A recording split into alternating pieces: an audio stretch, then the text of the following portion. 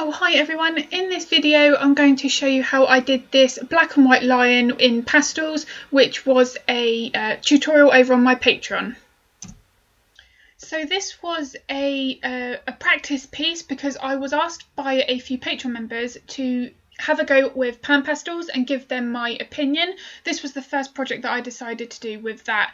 Now, this didn't quite go how I wanted because there was a few interesting things I found when using the Pan Pastels, which I go in depth with in the Patreon version. But the first thing I'll start off with, as you can see from here, this is just the pure black Pan Pastels that I'm using, and it was not nowhere near as black as I could have got with using my black soft pastel stick by Rembrandt.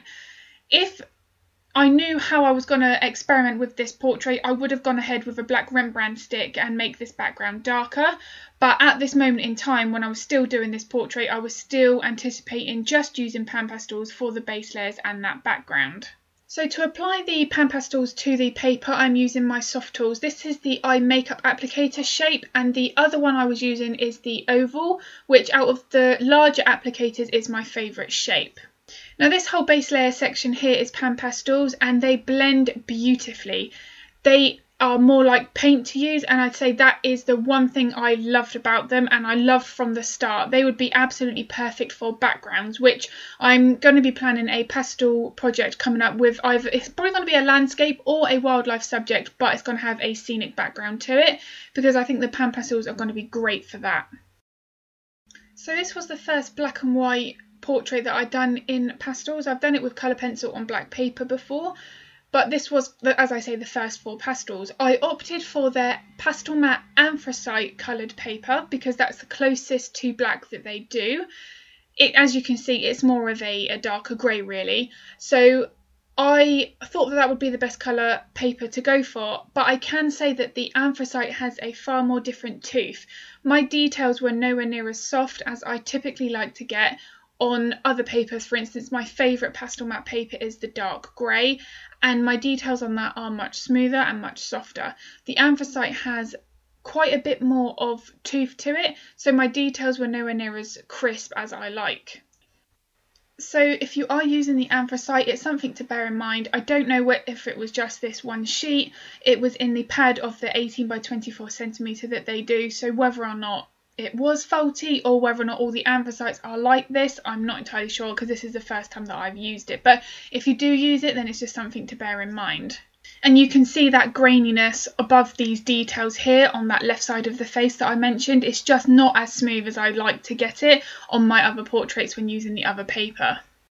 So the biggest thing when you're working in black and white that we're trying to capture is your contrast, your lights and your darks. In this reference photo, I did hype up the highlights and drop down the shadows quite a lot to try and capture more of that intensity of the lights and the darks.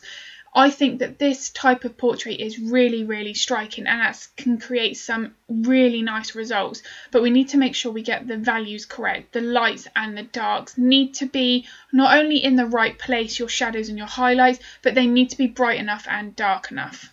Now, as I mentioned, I was starting to experiment not just with the Pan Pastels, but with my other methods of putting base layers down with the pencils on their own or with soft pastel sticks. And as I say, I go in depth in my findings on my Patreon video. The almost 3-hour version of that is available over there.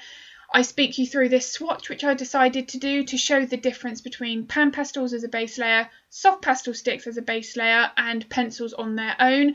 The findings were really, really interesting.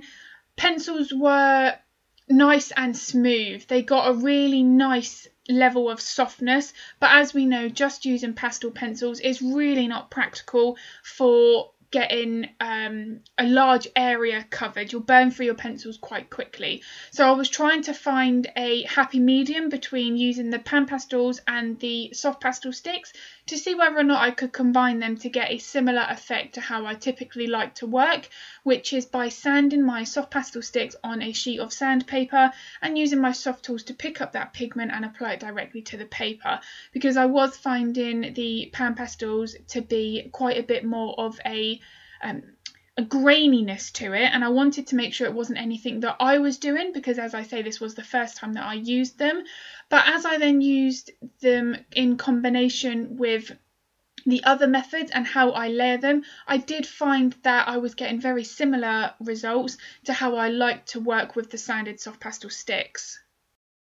And the longer version shows you all these little hiccups that I found, and it was quite interesting. I was really glad that I did do this in Pan Pastels initially, because it was a new way of me getting my base layers down. But not only that, it made me realise how I create the softness in the fur that I typically get quite a lot of messages about. One of the most common things that I am contacted for is, how do I get the softness in the fur?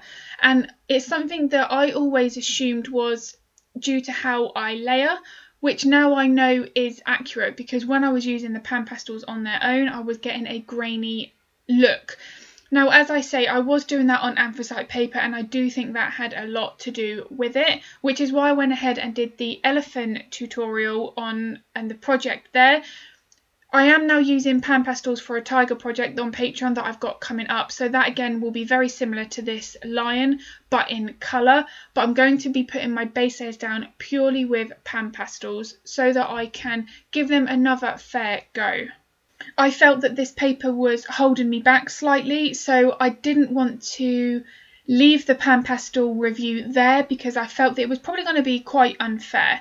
So that's why I'd like to go ahead and do a few more projects to see whether or not I can make them work for my techniques. Now, as I say, they are going to be wonderful for backgrounds, and if I can use them and get the effects that I'm happy with, I know for a fact that I will use them a lot more for my base layer process, because they go down on that Pastelmat beautifully. It really does speed up the process, and the pastel dust is significantly less. There is still some pastel dust, but as I say, it is considerably less than soft pastel sticks. And I never draw the same thing twice. It's something that I have always done. However, I may make an exception on this piece and draw this same line, black and white, exactly how I have done, but on dark grey Pastelmat, to see the difference and compare the two. So it's something that I am probably going to do very soon, because I'm just more for my own curiosity. I'm just interested to see whether or not I would get smoother results. So when you are working on something like this, once you're confident and you're comfortable with getting your lights and your darks how you want them, the next is getting the details how fine you like them, and also how detailed you like to go. That's more down to personal preference. Each artist is going to be slightly different in how much realism they're going to want to capture.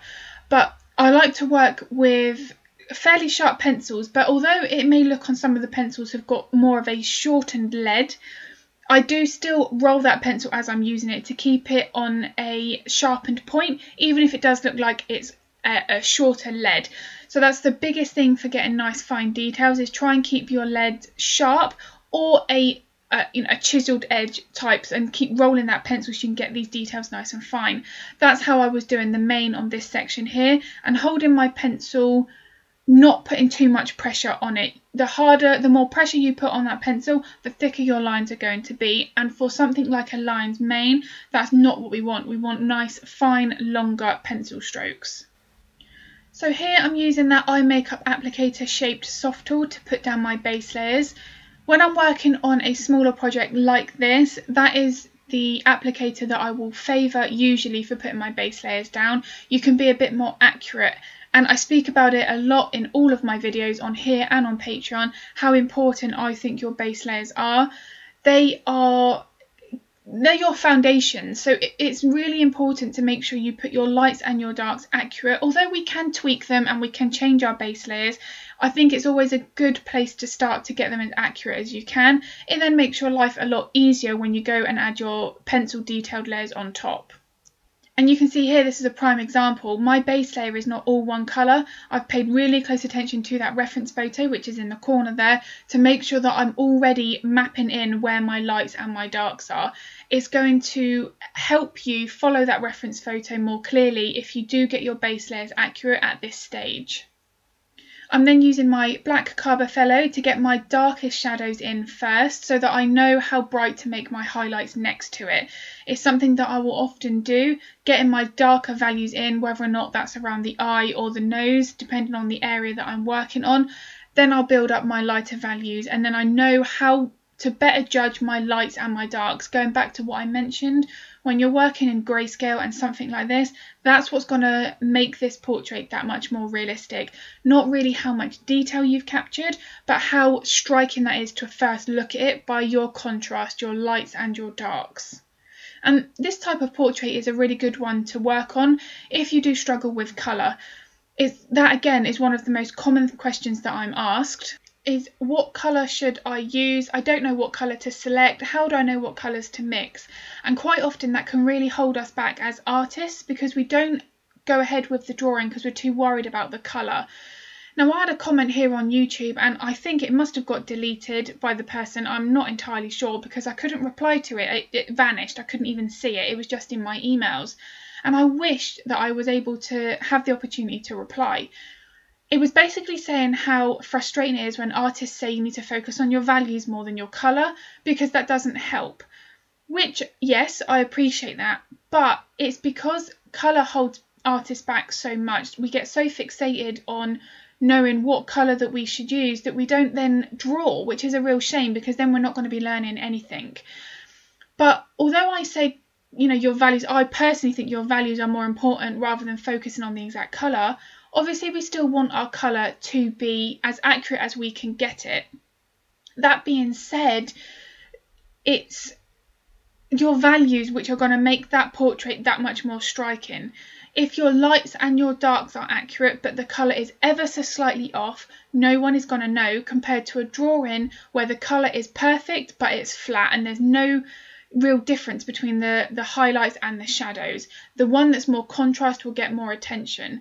But of course colour is important, but I would say that if you are struggling with knowing what colour to select and you find that that holds you back, I've got a video here on how to select colour. I'll put a drop down and I'll also link that in the description below for that video if that is something that you are struggling with.